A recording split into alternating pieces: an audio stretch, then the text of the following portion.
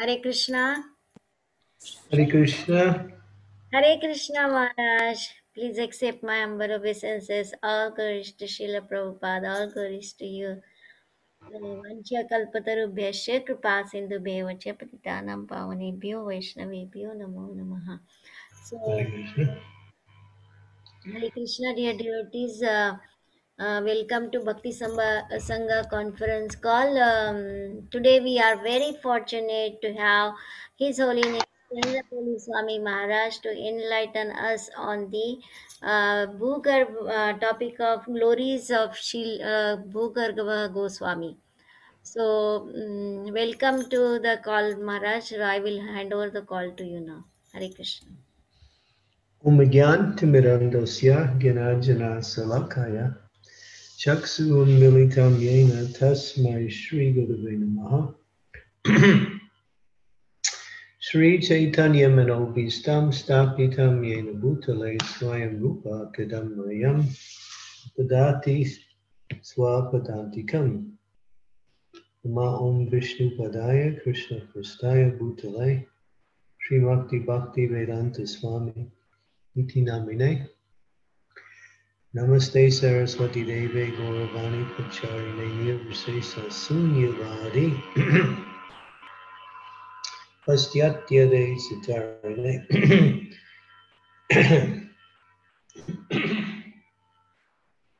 Vanchakalpa Tarubhischa Vipasindhu Bevacha Patitanam Pavanebhyo Vaishnavebhyo Namo Namaha Jai Sri Krishna Chaitanya Prabhu Nityananda Shri Advaita Gadadhar Srivasadi Gaur Bhaktavinda Hare Krishna, Krishna Krishna, Hare Hare, Hare Rama, Rama Rama, Hare Hare. So Bhugarbha Goswami and also Kashivara Pandit both disappeared on the same day today. But we find that combing the Vaishnava literatures, and this is complete, there is not a lot of information on Bhugarbha Goswami. We know practically nothing about his activities, except that he was a close friend of Lokanath Das Goswami, who also we find very little, if anything, about his life and activities. What we know is Bhugarbha Goswami was a disciple of Gadadhar Pandit, and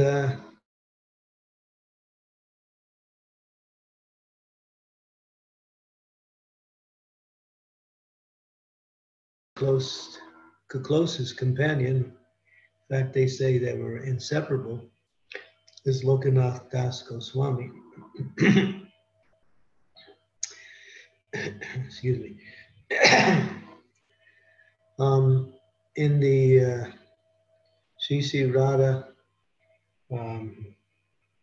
Gokulananda temple in Vrindavan, the Samadhi Mandir of Bhugarbha Goswami exists, along with the Samadhi Mandir of Vishwanath Chakravarti Thakur. It's in the courtyard there. And we know that Gokulananda Didi was established by Lokanath Das Goswami. As I mentioned, the information is nothing about his life.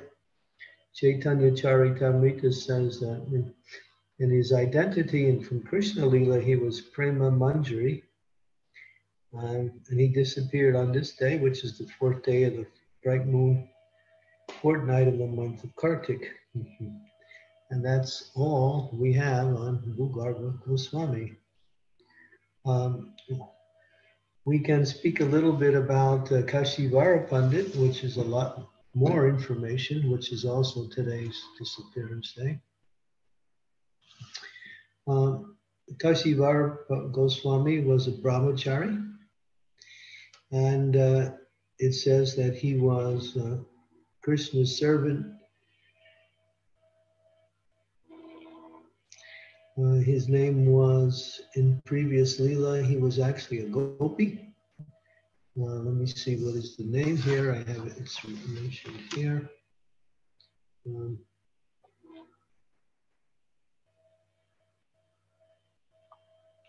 I'll have to do some research to find out Kashivara's.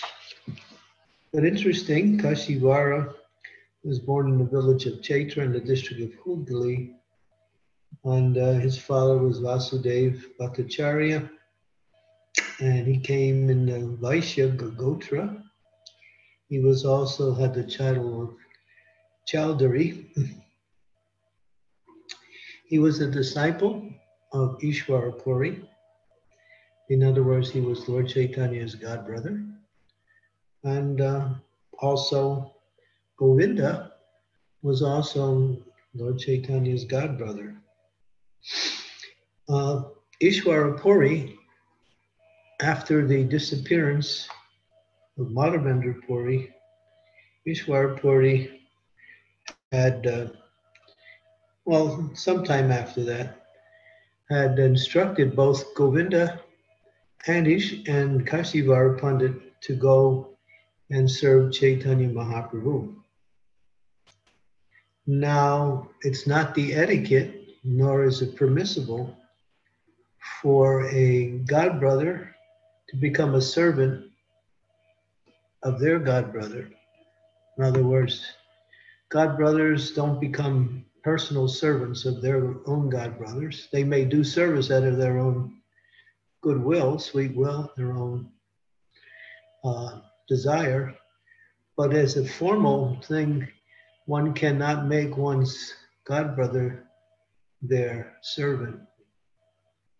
So when Chaitanya Mahaprabhu received the message that Govinda, who came first, and Kashivara followed, were coming to assist him in his personal service, because that was the instruction of Ishwara Puri. Lord Chaitanya became a little bit disturbed and also somewhat averse to the idea, knowing it was against the etiquette to accept one's godbrother as one's personal servant. So he went to Sarvabhauma Bhattacharya for some advice. Of course, the Lord knows, but still, playing the role of a perfect disciple, Chaitanya Mahaprabhu went to Sarvabhauma Bhattacharya and presented the problem. Bhattacharya agreed, yes, it is against scriptural statements to accept one's godbrother as one's personal assistant. It's the same with god sisters, they can't do that either. And to accept one's god sister as one's personal servant and vice versa. In other words, personal servants or personal assistants have to come in the realm of disciples or people who are not in the category of godbrothers or god sisters. So Bhattacharya, Sarvabhauma Bhattacharya said, yes, it's correct, but there's another injunction, which is the instructions of the spiritual master, which is a higher principle. So accepting the higher principle, you should accept the fact that they have come on the order of your Guru Maharaja Ishwara Puri. And so based on that, Lord Chaitanya accepted that. Now Govinda, we know, was his personal servant and used to do a lot of the menial things to carry out. He would prepare Lord Chaitanya's bed. He would arrange for prasadam. He would do all the little services that was there for. But Kashivara was a little different. Kashivara was a powerful, very strong personality. And his presence was quite noticeable. In other words, he was a big person and very strong.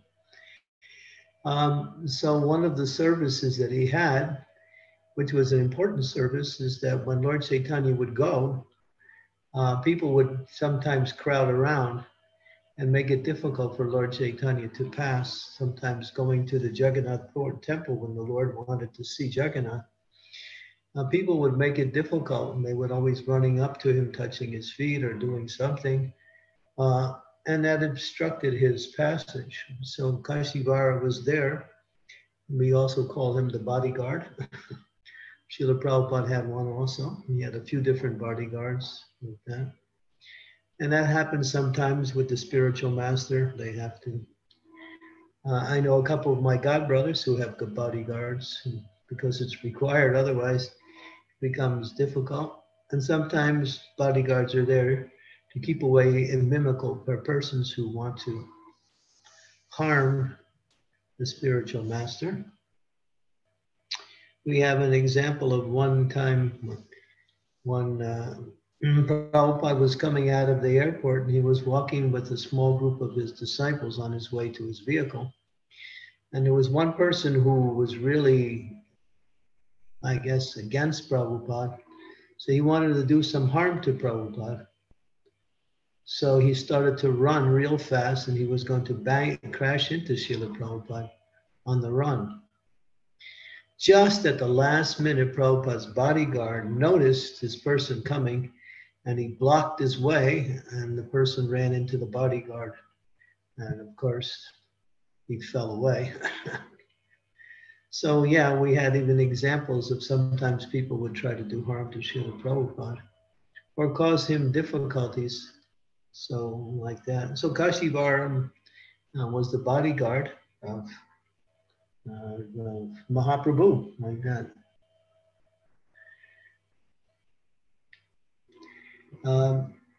And he did his service well. Let me see here. He would also serve, he was one of the 7 persons, who would serve Mahaprasadam to the devotees at the Rath Yatra Kirtan. The others were Sri Damodar, Jagadananda, Damodar, Gopinath, Baninath, and Shankar. He also participated in the Lord's Leelas. He was present when the Lord went to the Kirtan house of Sridhar with Kirtan and drank from his iron pot. When the Lord went to see Sridhar, and of course he was present with other pastimes. It's mentioned here. I know it is. I can't seem to find it in this particular book that I'm reading from here, but it's mentioned who he is in Krishna Lila. Let me see if I can find it. He is actually a gopi in Krishna Lila.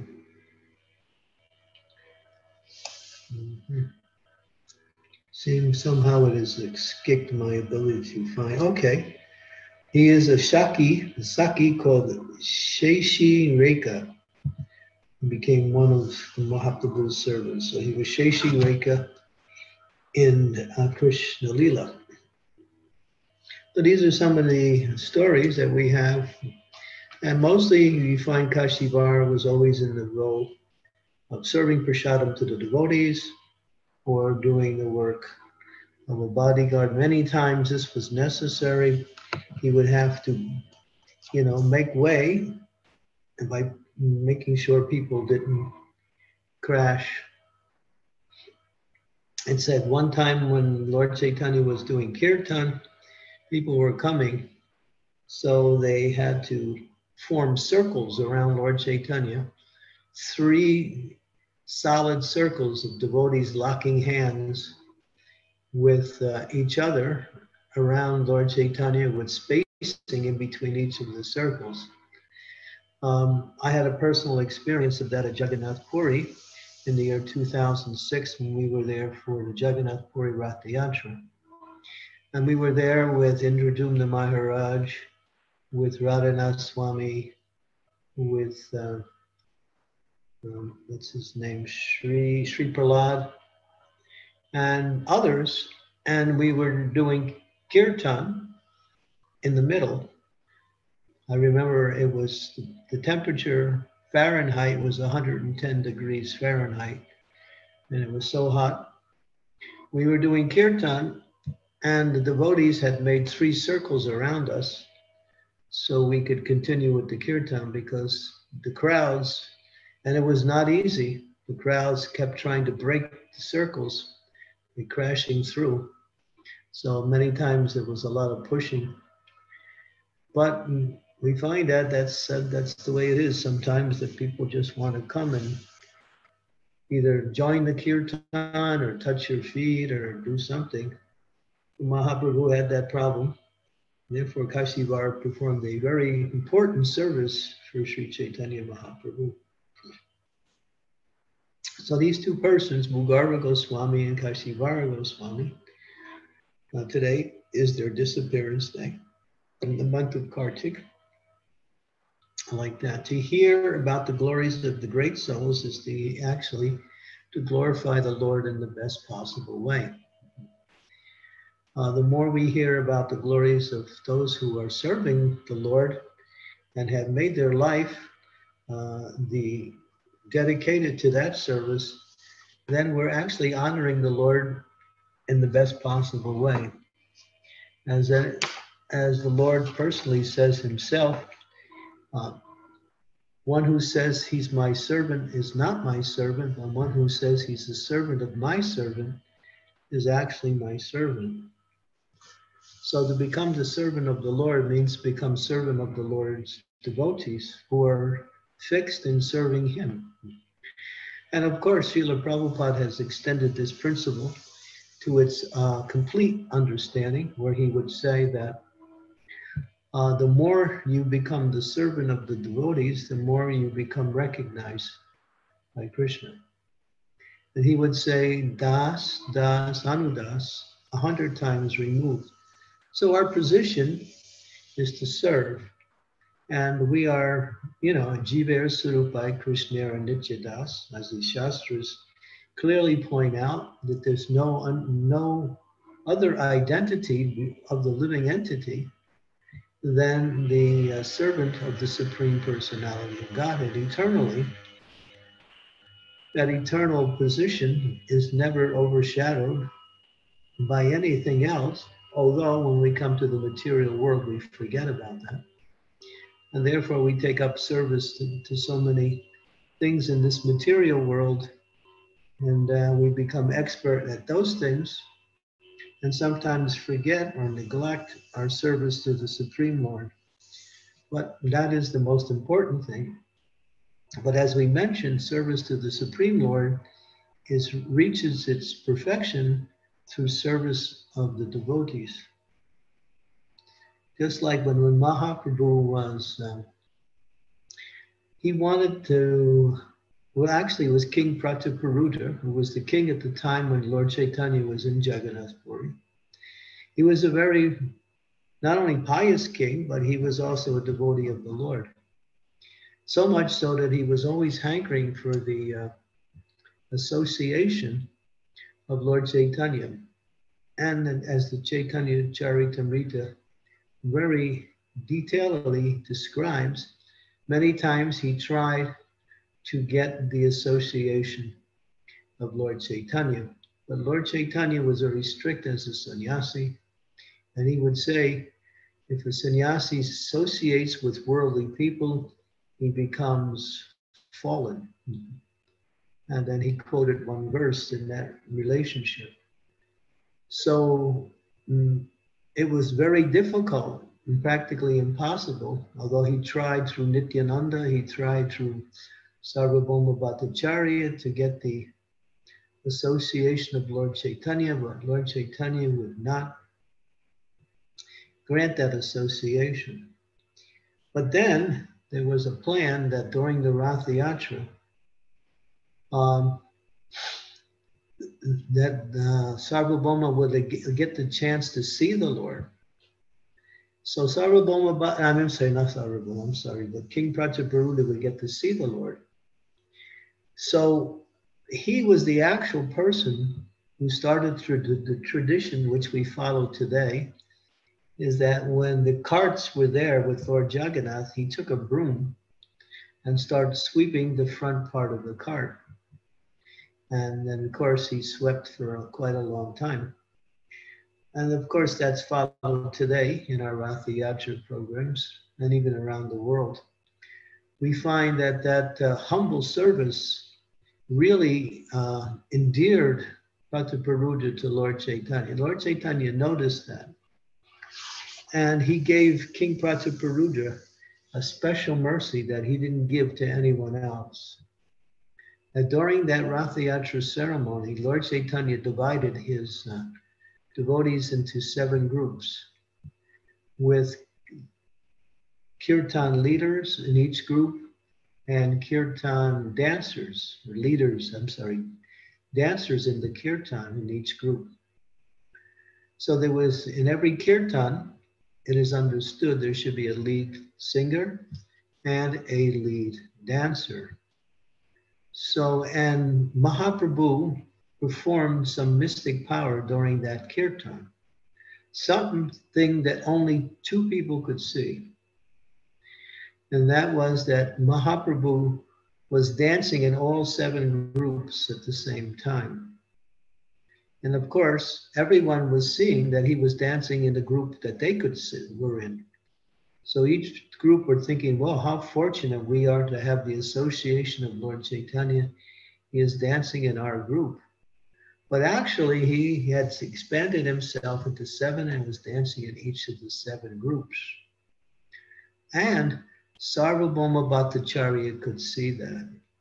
The Lord gave him special vision to be able to see his transcendental pastimes of appearing in 7 groups at the same time performing kirtan. And of course, one other person, Lord Nityananda, also could see that. And Lord Nityananda said to to King Prataparuja, you are very fortunate to be able to see this darshan, very rare darshan. After the Ratha Yatra had commenced and the Lord had reached the Gundicha temple, Lord Chaitanya went into the Tota Gopinath gardens the gardens of, near the temple to rest. The Lord was very, very exhausted after dancing in kirtan for hours. So he went to rest and he lay down. Well, no, he didn't lay down, but he sat down with his legs straight out. Sarvabhauma Bhattacharya said to King Prataparuja, here is your chance. So taking off his royal garments and putting on very simple clothes in white dress, he came. And he came where Lord Chaitanya was, and he started to massage the legs of Lord Chaitanya. Lord Chaitanya was so tired that he didn't even recognize or even try to recognize who was doing it. And then he started to sing that famous song, Tava Katam Ritam Tapta Jivanam Itiri Samritam. Song is a verse from the 10th canto, which glorifies how great the devotees of the Lord are, that they sacrifice everything in order to show mercy to the conditioned souls. It's a beautiful verse spoken by the gopis. And so King Prataparuja started to sing that beautiful, beautiful song. That song became famous in ISKCON by Bhakti Charu Swami Maharaj, who recorded it and would sing it many times in kirtan and in bhajan. Tava katam ritam tapt jivanam iti. I can't remember the exact verse. It's in the 10th canto, I believe 29th chapter of the Srimad Bhagavatam. And so, and then he was massaging the legs. And then after some time, Lord Chaitanya became kavidiritam kamadhat taparam Tavakatam mitam tapta jivanam kavibiridam kamasapaham sravana mangalam shrima attatam bhuvigranatiye burida jana. Translation: the nectar of your words and the descriptions, let me see here, of your activities are the life and soul of those suffering in the material world. These narrations transmitted by learned sages eradicate one's sinful reactions and bestow good fortune upon whoever hears them. These narrations are broadcast all over the world and are filled with spiritual power. Certainly those who spread the message of Godhead are most munificent. Srimad Bhagavatam 10:31-9. So this was the verse that was sung by King Prachaparuta. When Lord Chaitanya heard that, he said, "Who are you? Who are you?" He was still like what they say. Lord Chaitanya would manifest three different types of consciousness. Internal consciousness, where he was completely absorbed in Krishna Lila. External consciousness, when he was functioning on the external level. Half internal and half external. So now he's speaking, who are you? And King Prataparudra responded in such a wonderful way that the Lord became very inclined to give him his complete mercy. And he said, I am the most humble servant of the servant of the servant of your servants. And that's how he answered Lord Chaitanya. When Lord Chaitanya heard that, the Lord was very, very pleased. So we see from this particular pastime with King Prataparudra and Lord Chaitanya, although he couldn't get the association of the Lord, he earned the association of the Lord by his humble demeanor and his loving service. So that pleased Lord Chaitanya very, very much, like that. So the point that we are coming to with in relationship to this particular story is how dear one becomes to the Lord in the mood of the humble servant of the Lord by serving the Vaishnavas. That's our position, actually, servant. We cannot be anything else. Even the materialists who appear and act like they are servant of no one are always serving something, either their society, their country, their family. As Prabhupada would go on and say, even if they don't have anyone to serve, they take up a pet dog or some animal to serve. And of course, they're serving their own minds also. That's another form of service. So the living entity is by nature a servant. And when we act in that role, we are actually reaching the stage of perfection. In other words, when we try to become master, controller, then we find ourselves always struggling and difficult. But when we are in the mood of service, and especially in the mood of serving those who serve the Lord, and then we find that this resonates and we feel peaceful, happy, satisfied, and have many opportunities then we can actually chant the holy names of the Lord in this mood. As Lord Chaitanya is famous for saying the Shikshastikam prayers, the only prayers that he ever wrote down. The third verse of the Shikshastikam prayers is considered to be the king of all verses. Trinadapi Sanichena Dayori Vasa Hishnuna Amanina Mamana Dena Kirtaniya Sadarahi. The last line, Kirtaniya Sadarahi, Sada means always. When one who practices these principles, humility, tolerance, pridelessness, and respect for others, then one can chant the holy names constantly.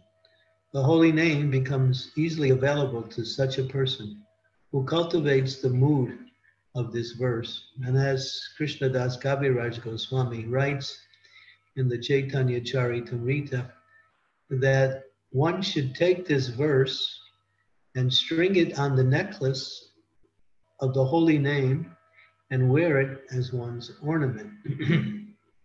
So he takes the verse even farther by saying, one who is practicing this becomes their ornament. An ornament is a object that is noticed by everyone. When you wear, sometimes ladies, they wear these beautiful brooches around their neck, some necklace, or maybe they wear some flower garlands. Devotees wear flower. In other words, if you have an outstanding ornament, everyone notices it. So the ornament of a Vaishnava is his mood of service, which is glorified here by Lord Chaitanya Mahaprabhu. And so in order to get the mercy of the Lord, this is the formula. And of course, all of Lord Chaitanya's devotees were very much in that mood. They were always serving the Lord and serving those who were serving the Lord. And although Kashivara came from a very respectable family and was the godbrother of Lord Chaitanya, he never said, well, I'm the godbrother of Lord Chaitanya. How can I serve Lord Chaitanya?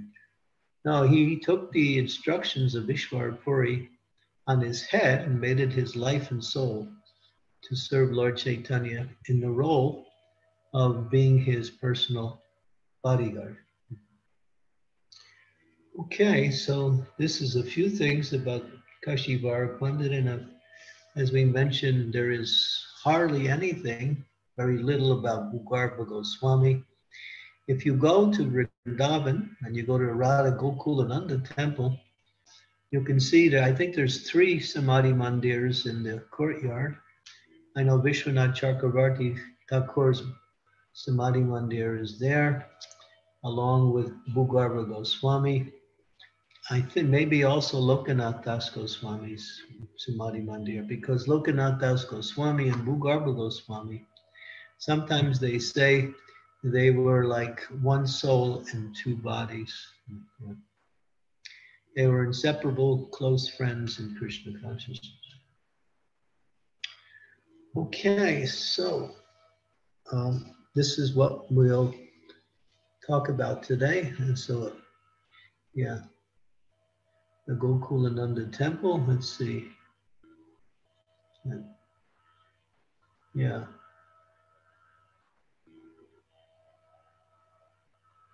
Samadhi of Lokanath Das Goswami, and anything else in there? Let's see, it also mentions Samadhi of Vishwanath Chakravarti Thakur, and the Samadhi of Ganga Narayan Chakravarti also is there, like that. I'm pretty sure Bhugarbha Goswami's Samadhi is also there. Let's see.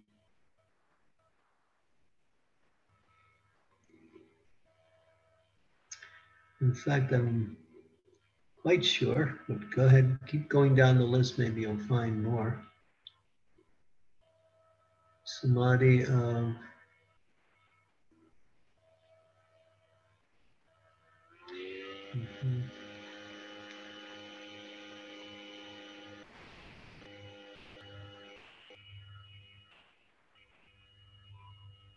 It's a very, yeah.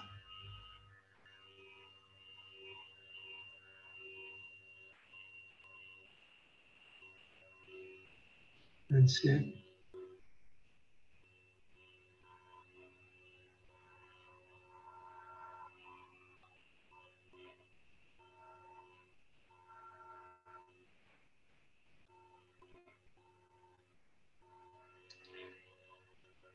Oh, I'm sorry. It's in the Radha Damodar temple. Okay, that was my mistake. It's in Sri Sri Radha Damodar temple. Okay.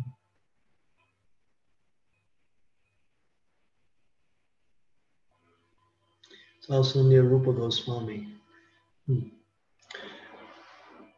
Okay, thank you. So, anyone would like to comment or pose a question?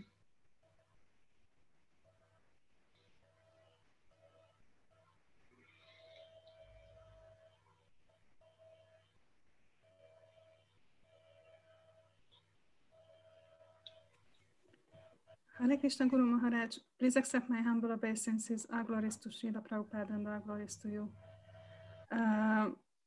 I understand what you mentioned, that it's very important to serve the devotees. And just this question came into my mind, that how should we relate in our service to different type of devotees, because it may be based on spiritual level, but also based on position or on certain type of relationship. Okay, bring up the verse 4834 from Bhagavatam.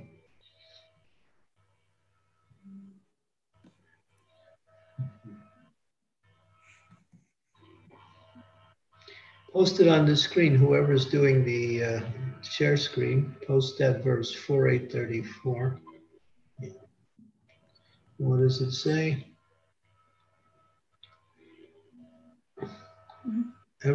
Someone can read? I can read it. Every man should act like this. When he meets a person more qualified than himself, he should be very pleased.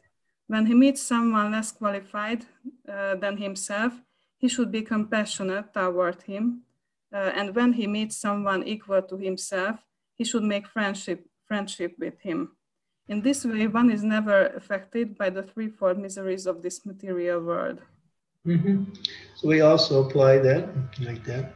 So someone who is more advanced, we hear from them and offer service.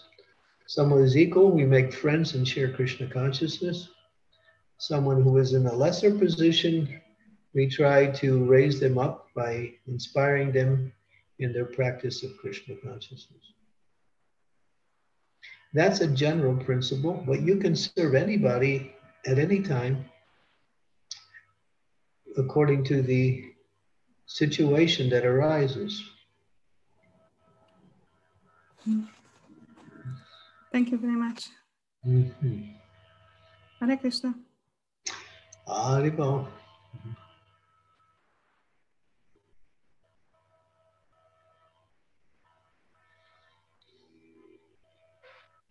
Hare Krishna Maharaj, please accept my humble obeisances. All glories to Srila Prabhupada. This is Sundari Radhika Maharaj. Very nice to hear from you after a long time.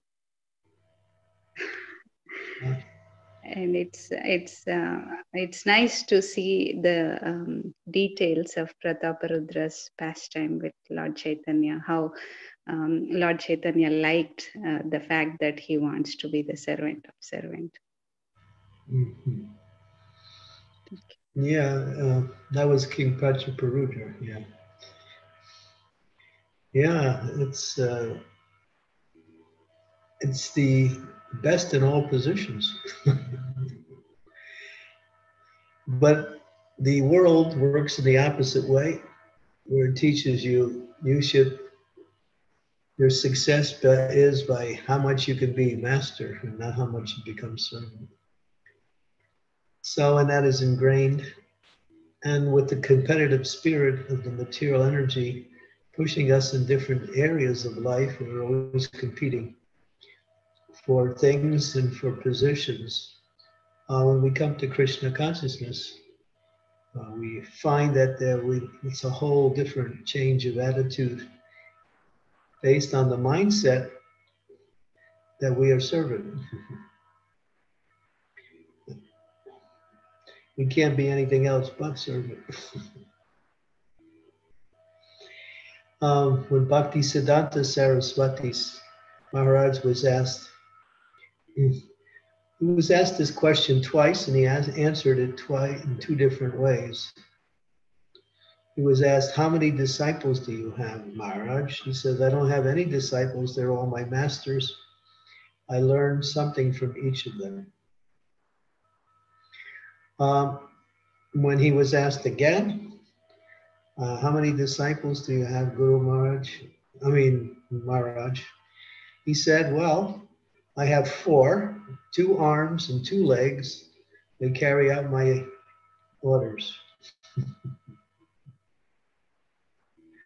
So he put a little humor in that one. So a devotee never says, when someone asks you how many disciples or how many servants you are, you always say, Prabhupada also. One from Prabhupada said, he said this to his disciples. He said, I'm seeing all of you as the representatives of my spiritual master. Because he has given me this service to spread Krishna consciousness around the world, he has also assisted me in my service by sending all of you to assist me. Therefore, you are all representatives of my spiritual master. So in other words, he was serving his spiritual master by serving his disciples. That was Prabhupada's vision for his disciples.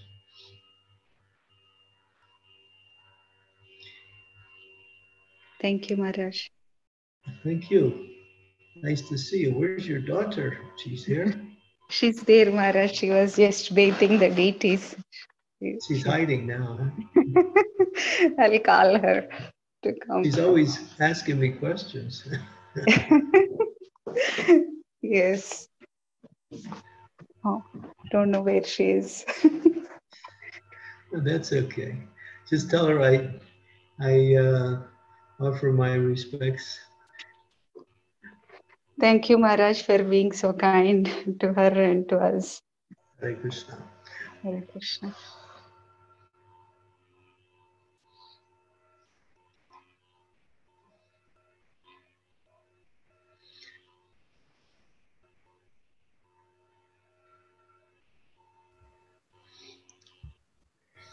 Hare Krishna Maharaj, please accept my humble obeisances. All glory to Srila Prabhupada. This is Shyamagori here.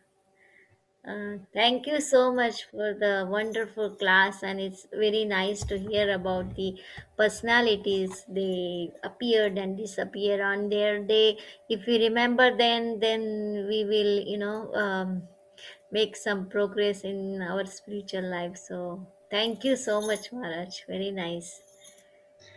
Thank you for organizing this wonderful opportunity to speak about the Lord and the devotees. It's very rare we get chances to speak in such, it's such a nice audience. So it's our good fortune. Thank you. Thank you. Thank you, Maharaj. Very, very nice class. Hare Krishna, very nicely you have explained everything about the pastimes and position of a servant of the servant is the best position for all us. Thank you, Mataji. Hare Krishna. Please bless me that I can come to that stage.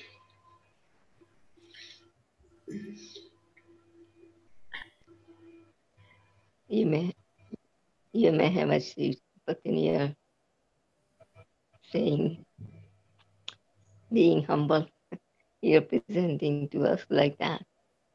Thank you, Maharaj. Thank for you, the appreciation. Mother Komadaki. Komadaki. Yes. Thank you.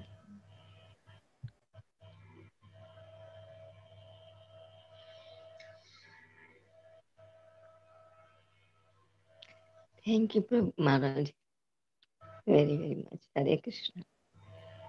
Hare Krishna, devotees. Anybody has any question or want to say something to Maharaj? They can go ahead. We have few minutes.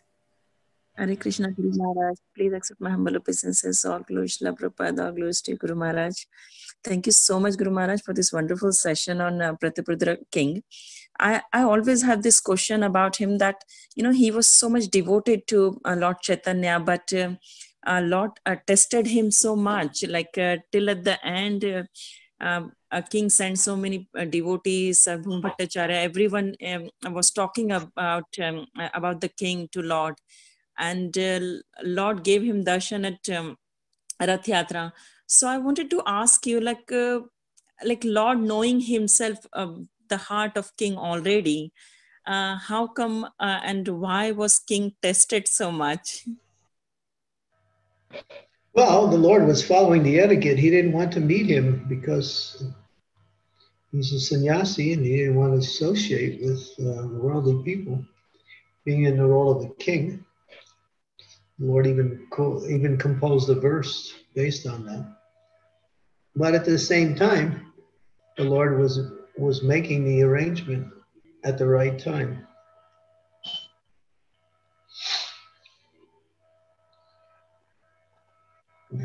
If you want things to immediately happen, then you find yourself in difficulty, both in material life and in spiritual life. One of the qualities of a devotee is they endeavor with determination and patience.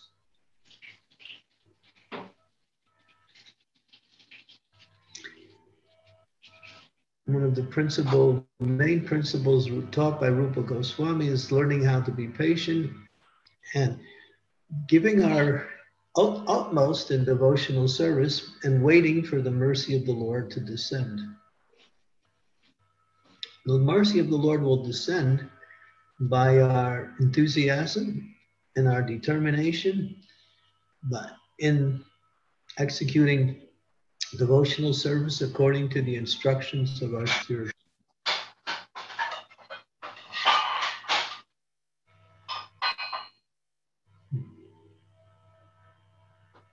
Thank you so much, Guru Maharaj. That was very useful. Thank you. Thank you. Please accept my humble obeisances, Guru Maharaj. All glories to Srila, all glories to Your Holiness. Thank you so much for illustrating this beautiful example of Prataparudra's mood of being a very humble servant, which captured the Lord's heart. My question is, service to the devotees is a very exalted position, and sometimes we may not be so fortunate as to have the association of Vaishnavas or to be with them. What if we are far away and we're just going to work and we are associating mostly with non-devotees?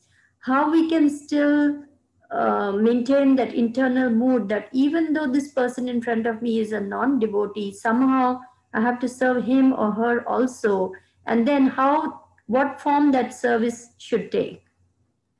Respect, gentlemanness, ladylikeness, giving respects to others. That's Bhaktivinoda Thakur has given that. Prabhupada also said, devotee is an ideal gentleman, gentle lady. In other words, they give respects to all.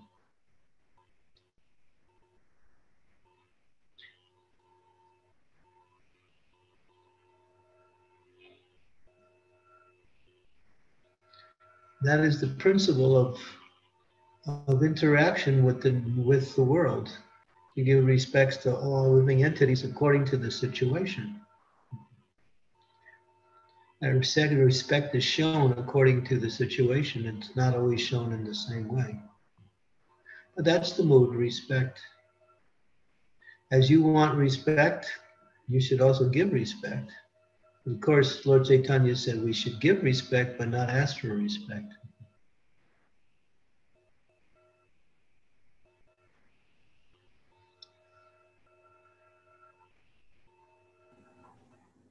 Yes, Guru Maharaj. Thank you so much for bringing out that point. Hare Krishna. And of course, if you have the opportunity, you can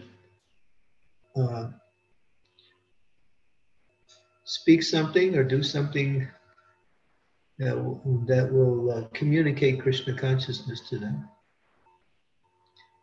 Look for the opportunity and see if you can tell them about Krishna, tell them about the holy name, or just give some prasadam. Something. If you find yourself not able to do that because of circumstance, then we always give respects to all. That's all. Because everyone's respectable in the sense that Krishna resides in the heart of all living entities. In that way, we give respect. Some people, by their behavior and their position, are not respectable at all. But still, from afar, without associating directly, we keep that mood of respect in the sense that this person, although I would never associate because it would bring me down or cause me distress, still that person is part and parcel of Krishna. Vidya Vinaya Sampane Gavi Havi, what is it? Vidya Vinaya Sampane Brahma Gavi Hastani Suni Chaiva Swapakecha Pandita Samadarshinaha. A sage sees with equal vision a learned and gentle Brahmana, a cow, an elephant, a dog, and a dog eater. So from one side to the other, the equal vision, samadarshan, means one sees all living entities not so much by the dress, but by their actual identity. But on the social and interpersonal levels, we act according to position. And in that position, acting, respect is the mood, like that.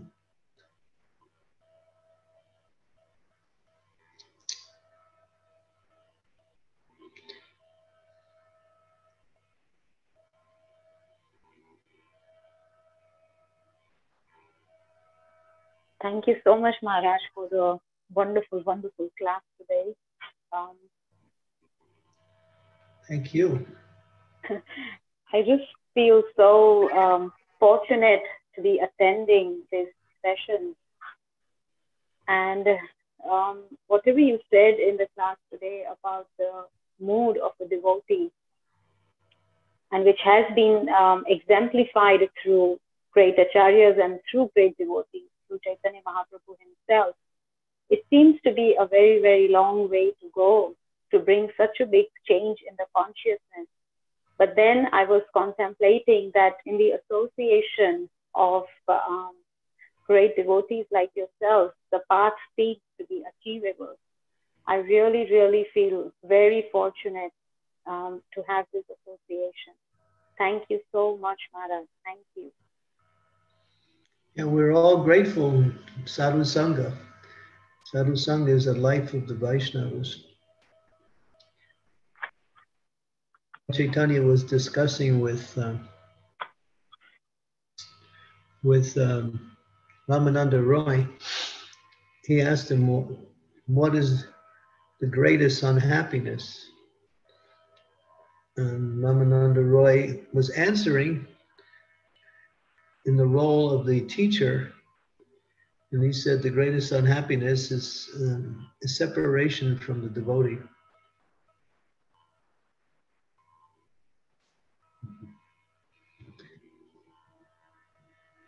That's true.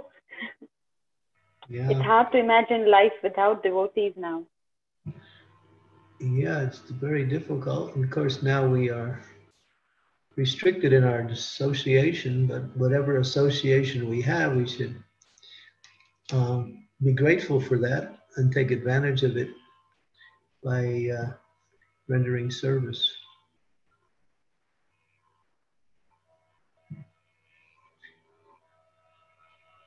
Yes, yes. Thank you. Yes. Hare Krishna, Maharaj. Please accept respectful obeisances. Thank you so much for your wonderful nectarian class. I have a question on this verse, but this is not connected to the class. Is that okay to ask? Of course. Thank you, Maharaj. So, there are many verses like this. I'm asking forgiveness if there is this question is offensive to the Vedic scriptures or Guru Vargas. Mataji, can you go to the translation? There are many verses like this. This one I'm just saying about the example, and I was not able to answer this question when asked by someone. So the translation goes like this: their lotus-like faces, extraordinarily beautiful, being decorated with saffron and newly grown kumkuma, the wives of the cowherd men hurried to the house of Mother Yashoda with presentations in their hands. Because of natural beauty, the wives had full hips and full breasts, which moved as they hurried along. So we find many verses like this, and the question was, is this looks like too direct, and I'm not able to ask this, that it's not presented in a, one boy was asking that why is it presented like, it looks like literature of mundane presentation. So what is our answer for this? It's just describing the scene as it is, like that. Yeah, you'll find a lot of times it's mentioned, the beauty of a woman is mentioned in relationship to the situation that is there. So full hips, breasts, it talks about that in relationship to the gopis also. But this is just the beauty of a woman, that's all. It says the woman develop a natural feminine beauty with full hips and breasts, because women, what's the next line down? In modern civilization do not live naturally, and so their bodies don't develop to natural fullness like that. So when you're healthy, happy, and you live a nice life, then your natural beauty doesn't get overshadowed by having a material body. So yeah, and Prabhupada's giving some purport describing the opposite.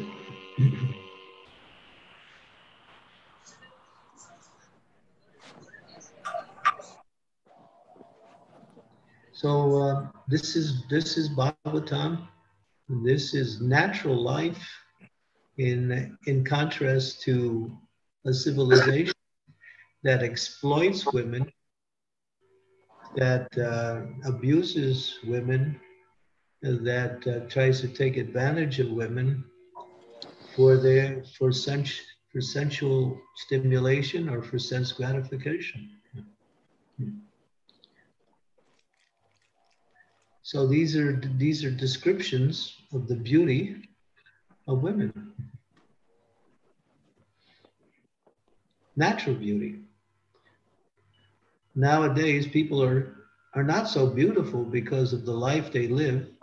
So they use all kinds of cosmetics and creams, this, that, in order to make themselves beautiful. Sometimes they spend money going to beauty shops.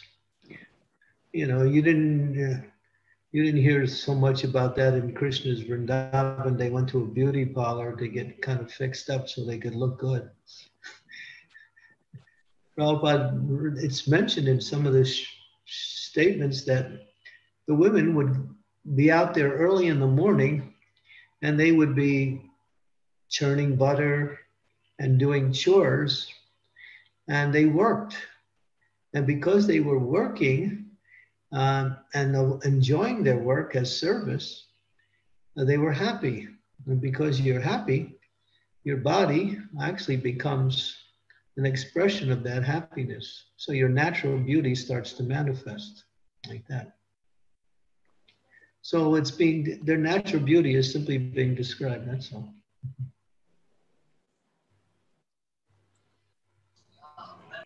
And the setting by which the natural beauty is being described is Vrindavan.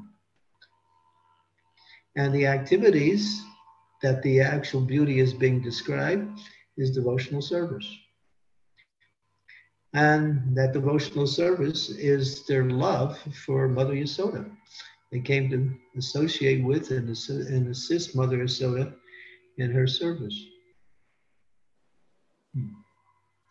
So one should not think, oh, the beautiful woman is something that we hide to describe something that is sensual. No, there is natural beauty there, and you can't deny that.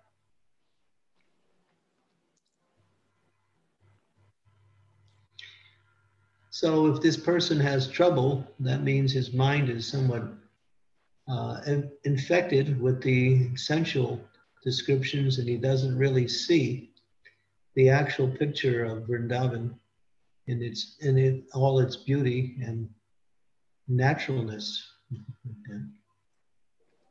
Baba said, women have lost their natural beauty, although they claim to be independent and advanced in material civilization.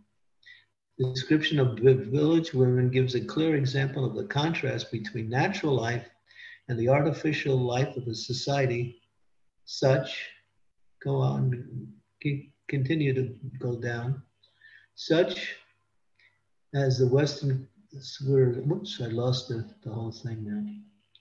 Such as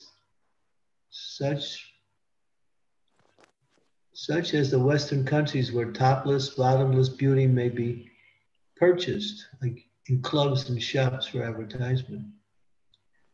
This is the word Taritam Jagmu indicates how happy the village women were to understand that Mother Yasoda had given birth to a wonderful child known as Krishna.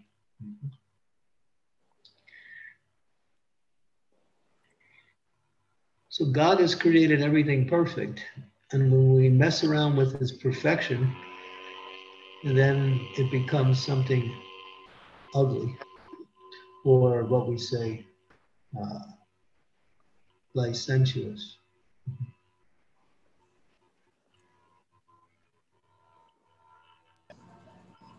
Thank you so much, Maharaj. And also, I like this how Srila Prabhupada says the degraded nature of women being exploited at the present situation.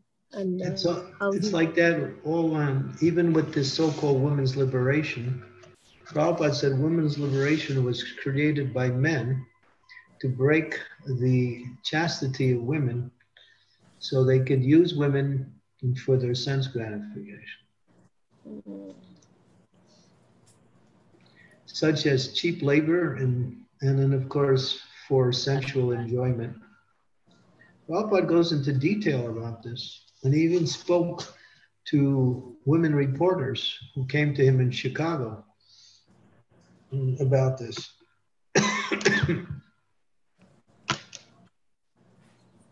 So exploitation is the principle of material life, whereas service is the principle of spiritual life.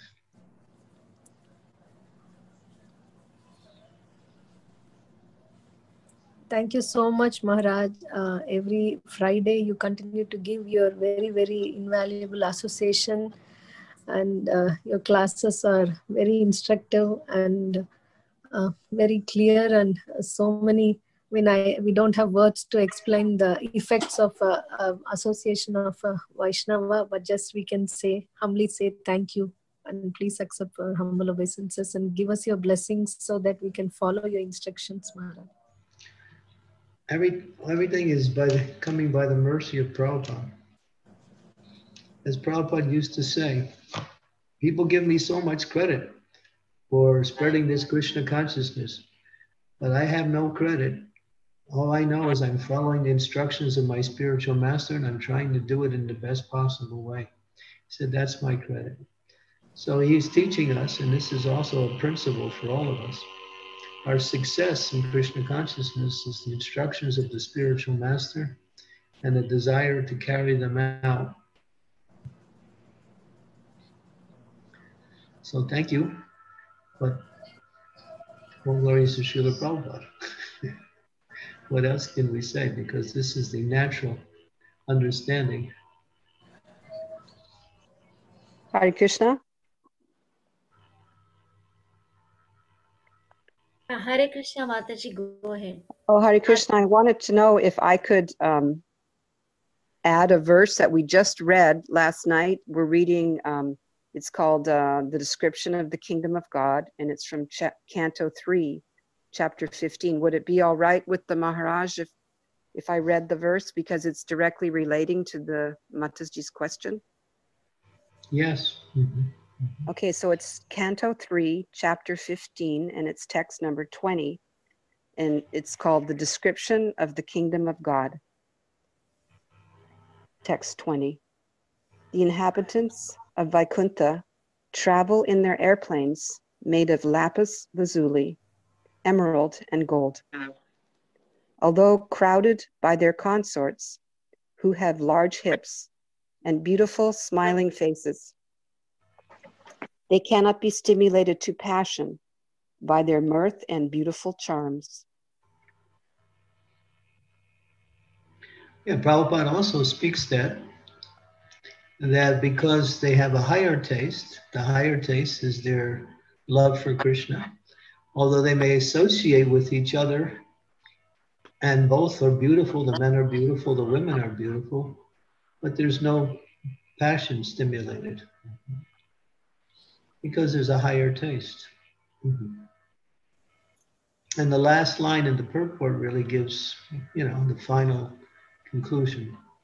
In other words, there is enjoyment of the association of the opposite sex, but no sexual relationship. The residents of Vaikuntha have a better standard of pleasure, so there's no need of sex pleasure. So what is that verse? Let me think. What is that verse? Well, the translation is one who has a higher taste can give up the lower taste. You can't give up the lower taste unless you have the higher taste. So material pleasure is the higher taste, and spiritual pleasure is the lower taste, and spiritual pleasure. Param disva nivartante. Yeah, what is that verse again? Rasavarjam raso prasya param disva nivartate. Visayan vinivartante niharasya dehinam. Raso varjam raso pyasya param disva nivartante. 259 in the Bhagavad Gita. So you can't give up the lower taste because taste is life. Life means taste. So people are chasing after material taste, and sex life is the highest form of material taste in the material world. But that becomes puny, or what we say insignificant, in relationship to the taste of devotional service. So one cannot give up the attraction to the opposite sex unless one is fixed in attraction to Krishna, like that. So the whole world is going on with this material attraction, but devotees are developing attraction for Krishna, and they're losing their attraction for the smaller attractions in this material world. In fact, what's his name? One great sadhu, Jamunacharya. Jamunacharya was a great acharya. He was the spiritual master of Ramanujacharya, and he enjoyed royal opulence as a king. In a debate when he was 12 years old, he won a part of a kingdom and became a king. As a king, he was quite licentious, and he was enjoying all kinds of material sense pleasure, especially sex life. after he became purified from that situation and attained self-realization, he writes one verse which Prabhupada speaks about all the time. I don't know where it's simply a verse from Jamunacharya's Stotra, I think it's Stotra Ratna by Jamunacharya, which says, now that I have engaged in devotional service unto your lotus feet, my Lord, when I think of sex life, my lips curl in disgust, and Prabhupada says, I spite upon it. He uses the word spite, meaning spit. In other words, one feels repugnant towards material sense gratification once they start to regularly taste the happiness of devotional service. So that is our goal, to get that higher taste, because if you don't get the higher taste, you have to taste something. And as long as that higher taste is not given, it becomes hard to resist material tastes. So one can somewhat reframe themselves. Yeah, there he is.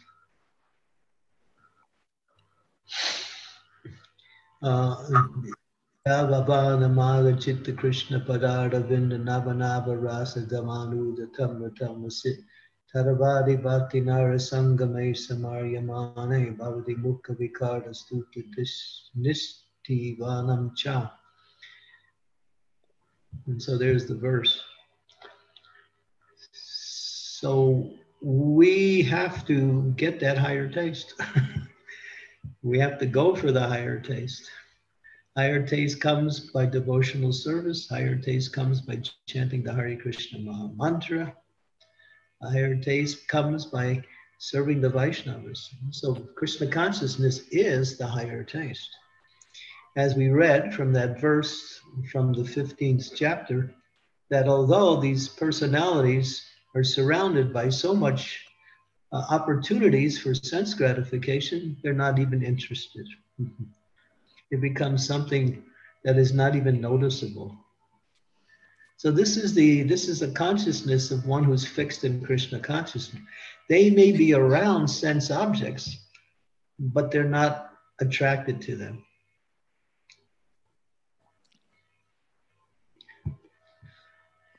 Yeah. I can tell you another story. Would you like to hear another one? Yes, please. Yes, Maharaj. You sure? This is the life of Srila Prabhupada. So we know Srila Prabhupada is fixed in Krishna consciousness. He's transcendental to everything. And so one reporter to meet Prabhupada at the airport in New York when Prabhupada arrived, devotees becoming very enthusiastic, they brought on for Prabhupada to sit on at the airport. So, of course, sometimes the devotees would act like that, wanting to serve Prabhupada. And it wasn't the actual protocol to bring a Vyasa-san to the airport, but they did. And since they did, Prabhupada sat on it. And then there were reporters, and he was taking questions. And so one reporter, he was feeling a little envious towards Prabhupada. And he couldn't restrain his envious nature. So in a very obvious way, he said, why do you have to sit on that fancy seat? Now, Prabhupada could have answered that criticism in so many different ways. But he answered it in the most interesting way. And there were many other reporters there also.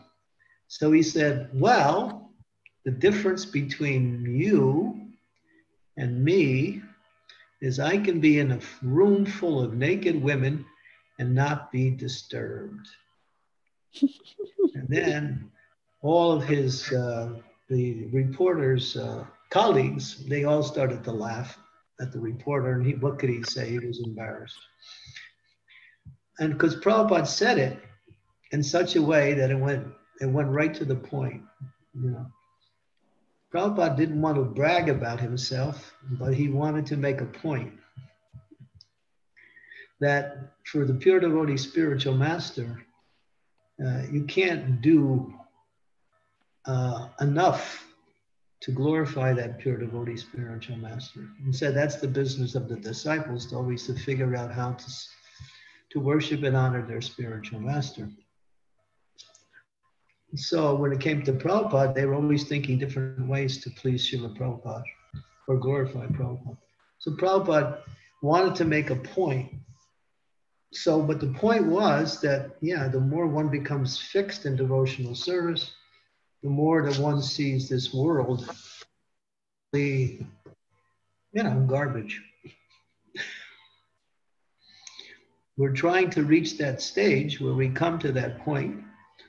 None of us should claim we're on that stage. Prabhupada could, because Prabhupada was a Nitya Siddha, and he knew his position.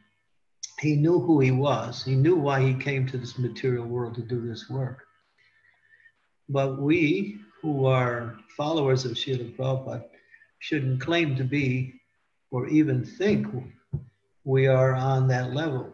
We should be very careful in the association of the material energy, because even great devotees can fall down, even from a very high stage of bhakti. So a devotee is very aware that at any time I could fall down. Prabhupada also gave us a little instruction in that regard. One time he was sitting with his disciples and he said, I'm simply praying to Krishna that I don't fall down in my devotional service. So he was teaching us that we should always be in that mood, that please Krishna save me from the allurements of this material world. And if you worship Lord Nrsingadev specifically, Lord Nrsingadev gives you 3 benedictions through sincere worship. One, as he protects against material dangers. 2, he removes fruitive activities within the heart of the devotee. And 3, reveals material illusions. He destroys material illusions. So the objects of this material world who present itself as forms of enjoyment are simply material illusions. So by the mercy of Lord Nrsingadev, one can be able to overcome these illusions. But one still has to understand that whatever I can do in Krishna consciousness is simply the mercy of the Lord, the mercy of my spiritual master. But when it comes to the opposite sex, one should be very careful in that association, because even great devotees become victimized and sometimes act wrongly or sometimes even fall down. So that happens. So therefore, it says that one should never think themselves free from the allurements of material energy and should always be in the mood of praying that, please, my dear Lord, don't let me fall down. Don't let me become attracted. Because as soon as attraction develops, then the mind starts to change. When the mind starts to change, then one starts to forget about Krishna and starts to contemplate the objects of the senses. And as the verse says in the Bhagavad Gita, Dayatam Vishayam Pumsam Teishat Sagat Sanjayate Teishat Sangat Sajayate Kama Kama Kroda Vijayate Kroda Bhavati Samoham Samoham Shriti Vribrava Shriti Brahmsa Buddhinasa Panashyati. Panashyati means fall down. So Dayate Visayam Pumsam, one who contemplates material sense objects, from that lust comes, from lust, anger, from anger, delusion, from delusion, bewilderment of memory. When memory is lost, when memory, when delusion of forgetfulness is there, intelligence is lost. When intelligence is lost, and one falls down again into the material world, Panashyati. Yeah, 262 and 263. Go. 2 is the first verse. Yeah. And the verse before that, 262.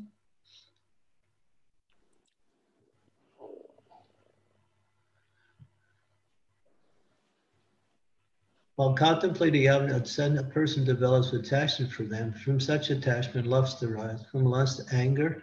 From anger, complete delusion. From delusion, bewilderment. When memory is bewildered, intelligence is lost. Intelligence is lost, one falls down in the material world pool. So intelligence is our protecting factor. As Rupa Goswami explains, the connection between the soul and Krishna is through the intelligence. So the intelligence means to apply the instructions of the spiritual master in each and every situation.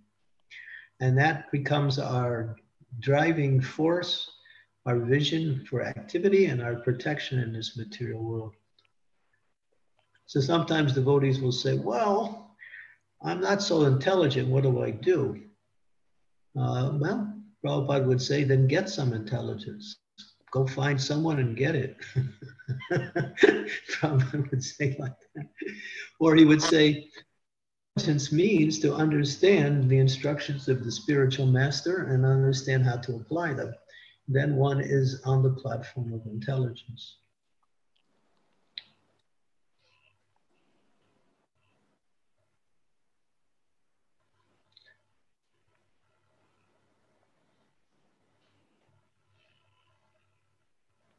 So thank you from that verse from the 15th chapter. It's one of the most beautiful chapters in the Bhagavatam, describing the kingdom of God. It's so descriptive of Vaikuntha.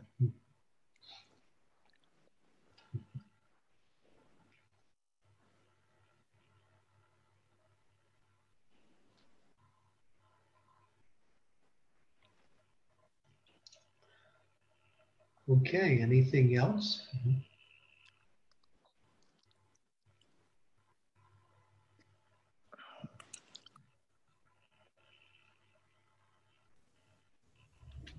Thank you, Maharaj. Really nice discussion.